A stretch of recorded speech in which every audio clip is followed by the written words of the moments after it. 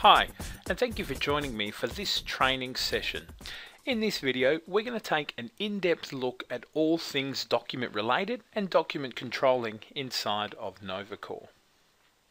First thing we're going to do, and in most of the videos, we're going to do a bit of document controlling in the SNR or ASQA section. This document controlling is exactly the same in the DMS and any other framework that you have created.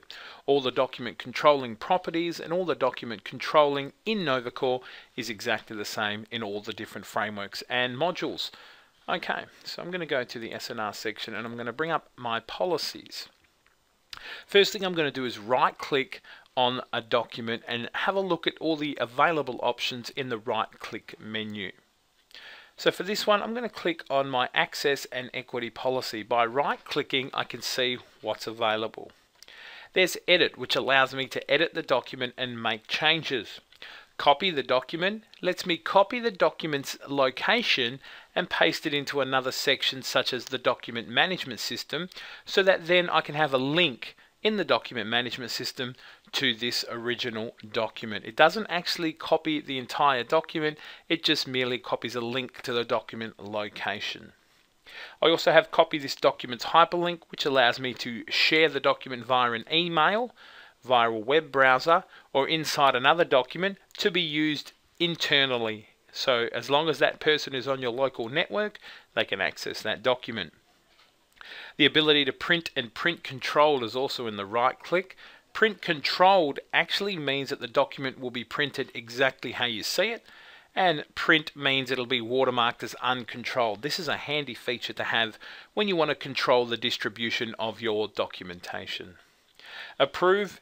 Obviously, if I have approval rights, the ability is for me to be able to approve the document. Check out and check in. Check out a document allows me to check it out so that I can work on it externally and then not worry about anybody else who's going to be using that document in the system, because it'll be marked as checked out by me and they can only view the document and not edit it until I check the document back in.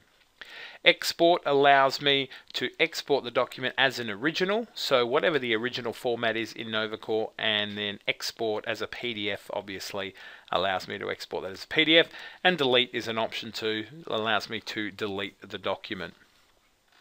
Okay, first thing we're going to actually look at is the edit function. Right click and edit and you'll see it'll open up the document inside of Microsoft Word because it is a Word document. The document opens outside of NovaCore, so there is no attachment from the document to NovaCore in terms of embedding.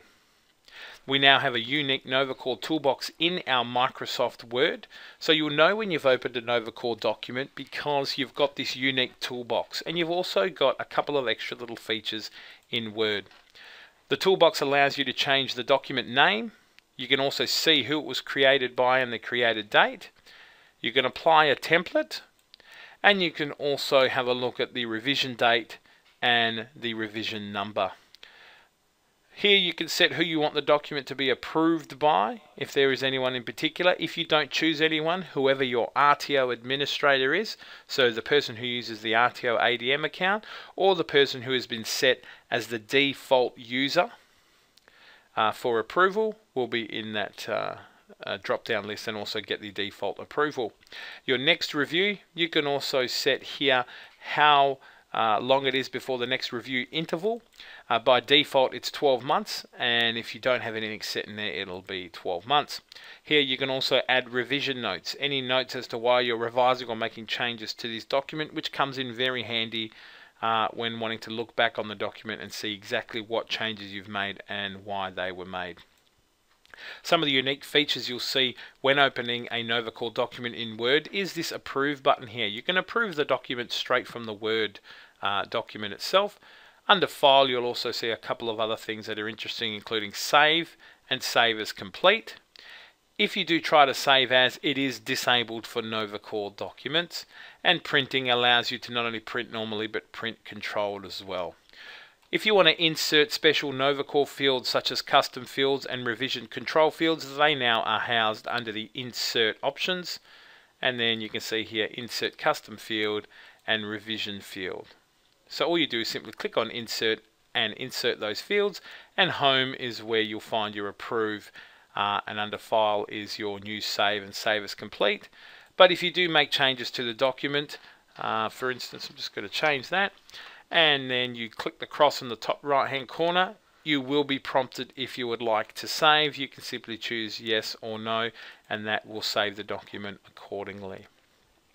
We're going to have a look at some of the statuses of documents now, and these really play a huge part on what you can do with the document. For instance, a document that is approved, so at the top here, green tick. If you're not sure what any of these statuses mean in the status column, just hover your mouse over it and it'll explain exactly what that means. Red tick is waiting approval, green tick's approved. You've got your pen and your pad that's being edited. Pen and a pad with a clock means it's waiting to be edited. And then you've got a newly imported document which looks like that. I'm going to go to an approved document, so I'm going to choose this risk management policy. When I right click, you'll see edit is not available. I can only view the document. That's because this document is approved. It's approved at version 1.0. The only way I can make changes to this document is to revise it. Now please keep in mind, if revise is not showing up to an approved document, the chances are you don't have approval rights as a user and have to contact whoever your NovaCore administrator is to give you the correct permissions if you're allowed to or not. For this particular training session, I will be an administrator, so I will be having all the options available. I'm going to click revise if I want to make changes to this document, and it's going to automatically assign me revision 1.1. I can also set here who I'd like to approve the document. Once again, if you don't select anyone, whoever your default approver is in application options, or your RTO ADM account will be default. You can add revision notes here, and the other great thing you can do is select an external file.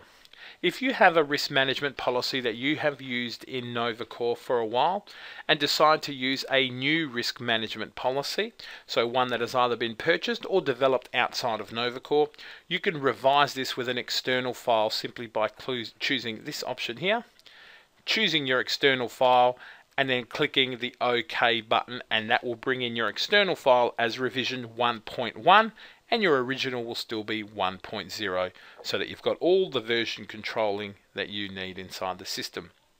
If it's a major revision, you simply tick major here, and the revision number will go to 2.0 automatically. Just remember, it's up to you to determine what's a major and minor revisions. Obviously, minor changes to the document will count as a minor revision, and if the document is getting a complete rewrite and major policy changes, then obviously it's a major. What we're going to do is we're going to keep it as minor. NovaCore automatically knows that 1.0 was the old version. It's dropped it up to 1.1. We're going to click OK and open up the document. You'll see now that this is now in edit mode. I can now edit the document because I'm revising it. Its new revision is 1.1, as we can see here on the left hand side, and that's the current document that I will be editing in here.